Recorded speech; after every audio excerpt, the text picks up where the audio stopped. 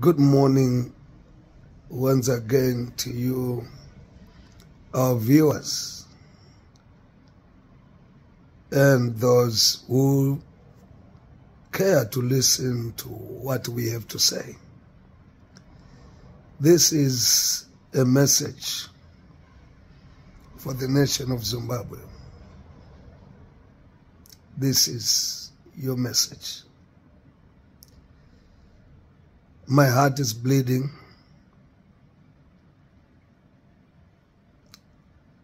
We are heartbroken.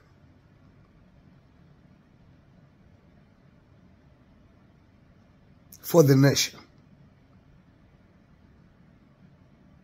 We have seen the affliction and the suffering of God's people. And the Lord has given you His word. Zimbabwe. Zimbabwe. I want you to know that a people fully determined and who are on their knees praying seriously for their nation are more stronger than a mighty army on its feet.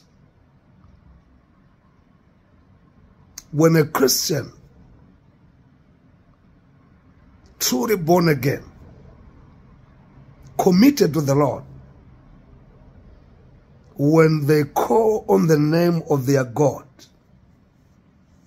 God is a redeemer. God is a deliverer. There are no questions about it.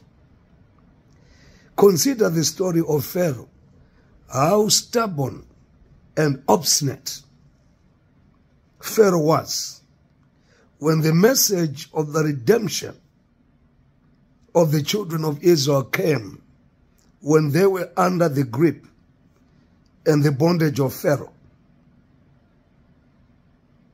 They were in chains, but the word of God was not in chain. Remember the story of Jeremiah. He was stuck in a prison. But we hear it is recorded in that precious prophetic book of Jeremiah that the word of God came to him a second time when he was in the dungeon.